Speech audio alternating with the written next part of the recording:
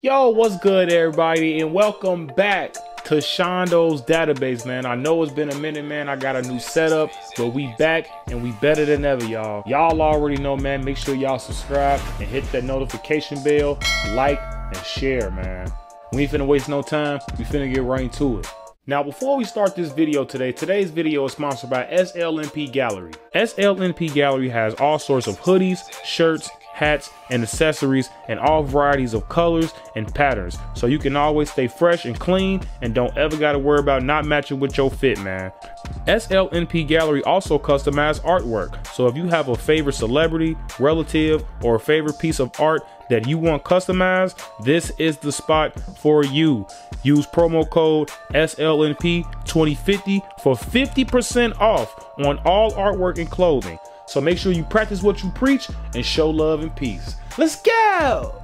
I'm a big believer that the people who are happiest in their relationships almost never post about it on social media. It's usually the couples that are constantly posting each other on stories or constantly making, these over-the-top celebration posts about, adornment and how much they love each other. Usually those are the couples, when you meet them in real life, there's like a million red flags. Conversely, the happiest couples, the people that I've met that do genuinely seem in love with each other, those are the people that you wouldn't even know they're dating if you looked at their social media. And I think the reason for this is just because true hallmark of a relationship that is working, where they truly are in love with each other and they care for each other, they're more concerned with making the other person happy rather than projecting an image of happiness on social media, which is ultimately what these platforms like Instagram, TikTok are ultimately built for.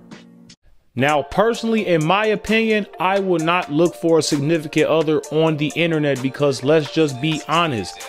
The internet is just filled with 304s. Your image matters, so whatever you put out there, that's what they're going to perceive you as. And if you're wearing clothes that's too revealing and too tight or whatever the case may be, what do you think that man is going to portray you as? If it looks like a clown, talks like a clown, walks like a clown, 9 times out of 10, it's a clown. If you want a woman with standards, then the internet is the worst place to look, in my opinion. I preferably would want to meet good women at the library, the gym, the place you work. I don't think Instagram and OnlyFans is where you should be looking for women. Now, it's good for sex, but for a long-term relationship, no. He cold. She belongs to the streets. I think men are important. Like for what?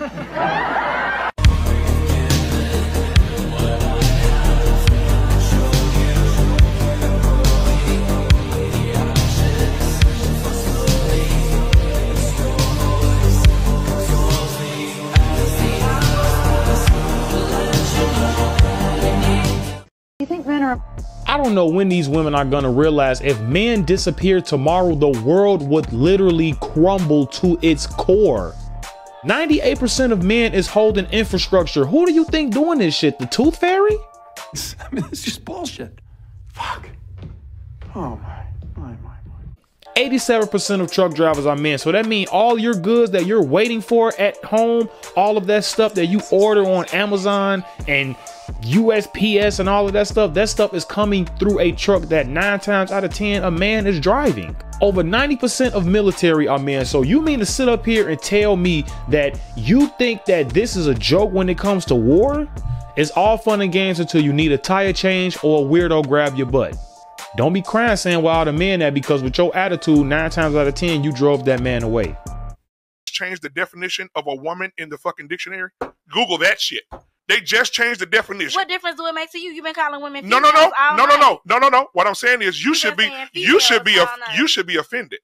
As a woman, you should be offended. You got to go through menopause, hot flashes. You got to go through a period every month. You got to go through all the stresses of being a woman, getting up every morning, putting a bra on, your back cramping, where my heating pad is from a period. And then you got a man over here with a whole dress and a fucking wig on that's saying, I'm a woman and you a cis woman. All you are is a carrier, because that's what the fuck they're saying about you right now. You just a carrier.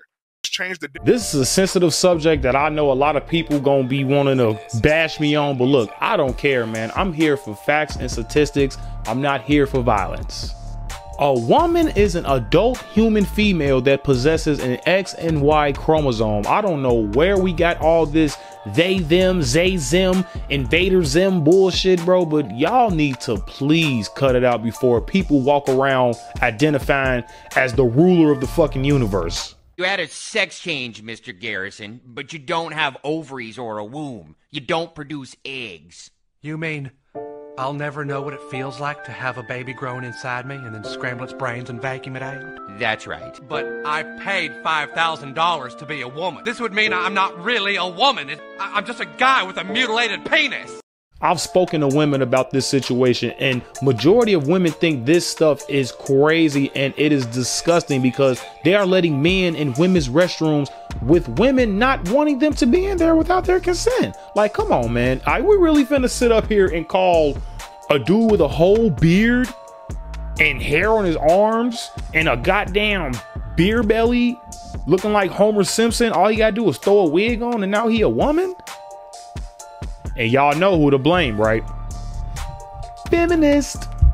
So yeah, of course, it's frustrating because when we try to talk about it, we get shouted down, we get told to be quiet, we get... I would say this is the same thing as blackface because white people betrayed themselves as black. They're making fun of us and basically acting like they know what it is to be a black person. When you see these biological men, you see them acting like they have menstrual cycles and periods and cramps and they acting like they can get pregnant. By definition, that is gender dysphoria, which is a sign of mental illness. I want to identify as a pillow and sleep all day, but I can't.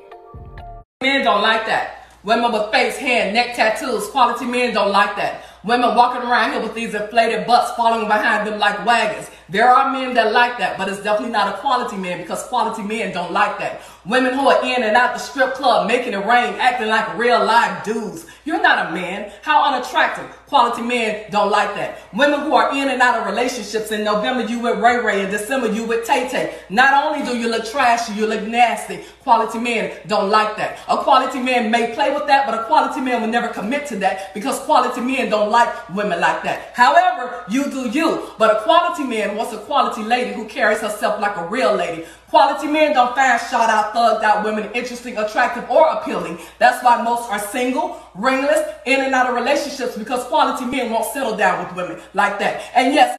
Woo! Boy, Auntie just went in.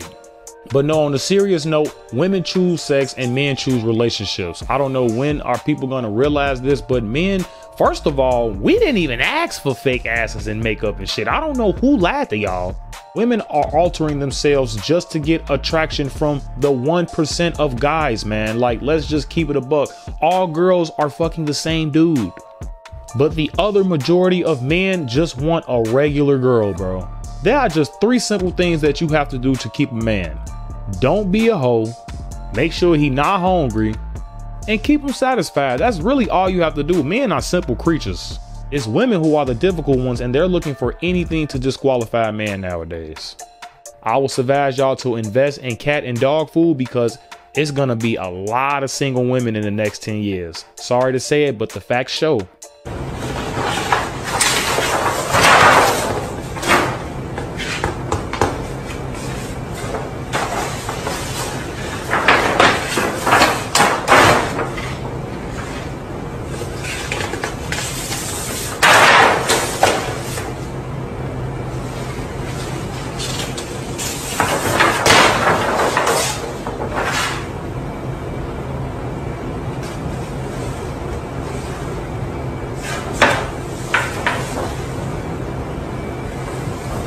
Hey, looking at this video, I can see why. Hey, that poster ain't lying. You was a damn fool. Bro, can we just admit that the poster is not capping? You just gotta do better, man. Like, come on, bro. This Nazi guard would sleep with prisoners, then send them to the gas chamber. Irma Gries was a sadistic Nazi guard at the concentration camp Auschwitz, nicknamed the Hyena of Auschwitz. Described as attractive with large blue eyes and blonde hair, she was the poster child for the Aryan race. Gries was known for whipping women on their breasts and forcing Jewish girls to watch as she R-worded inmates. She would beat at least 30 women to death every day and enjoyed selecting young, attractive girls for SA before sending them to the gas chambers. Greece was known for being a nymphomaniac and would essay male and female prisoners, even organizing orgies with other Nazi guards and their wives. She participated in medical experiments on prisoners and watched with pleasure as a woman gave birth while tied up. Greece even had lampshades made from the skin of 3 dead prisoners. After the war, Irma was arrested and put on trial for her crimes. She was unapologetic, and at the age of 22 she was sentenced to death by hanging and became the youngest Nazi criminal to be executed. So you mean to tell me this lady was 22 years old making lamps out of skin? I'm glad somebody showed me this video because people are always trying to act like women aren't capable of the R word, bro. Let's stop this cap. Men tend to show aggression through violence. Women show aggression through manipulation. And you can see it clear as day that this woman was manipulative as F. Not too long ago, I seen a video of Adrian Broner, the professional boxer, sitting around a table group of women. He was telling his story about how his first child was born, and he was saying how he was literally raped by his first baby mama, and the women were laughing at this man, bro. Imagine if the roles were reversed. Well, one time I felt like I was raped when See? No. Yo, look at everybody's reactions when he said that. They're laughing. They're laughing. I'm so serious though. Yeah. Like, No, I believe it. Okay. It goes both ways. It does go both ways. It does go both ways. Listen, I got real drunk. Right? And went to this club called Seven. It's in Cincinnati. And I woke up at my baby mom's house, my first baby mama house. And I woke up naked. And that's all I remember. Oh my God. And when I woke up, I'm like, how the fuck I get here? Bitch, you raped me. That's what I told her. I'm so sick of him. And next thing you know, Armani was born. I'm dead serious too. Sorry, Armani. But he was born. But I always tell her, I'm like, bitch, you raped me. Can you imagine telling a group of men that you were raped and they all laughed at you? That's fucking crazy. And you had to have the kid? That's crazy. This man's is literally a victim and y'all just laughed in his face like it was a joke. Like, that's kind of fucked up. Where's the equality? Ma'am, excuse me. No one in this subway cart has the courage, but we're all smelling an aroma. Are you wearing underwear right now? No, oh my God, you can smell it from there? Absolutely. It's so bad. Oh my God, I'm so sorry. Can you get off? Ma'am. This guy said you have to exit the train now. Your shit stank, G. And then she really trying to act like she can't smell it. Like, bro, everybody smell it. You can't fake this shit, bro. Oh my God, is it me? I can't smell. If you don't get off that train and wash your boy, what if somebody was eating like, Ooh, one down. I know somebody who won't be having any. I'm starting to feel funny. Well, I feel fine. I guess I'm gonna. That's the end of the video today, y'all. Make sure you guys like, subscribe, and comment, and hit that notification bell. Tune in next time. I'm out. Peace.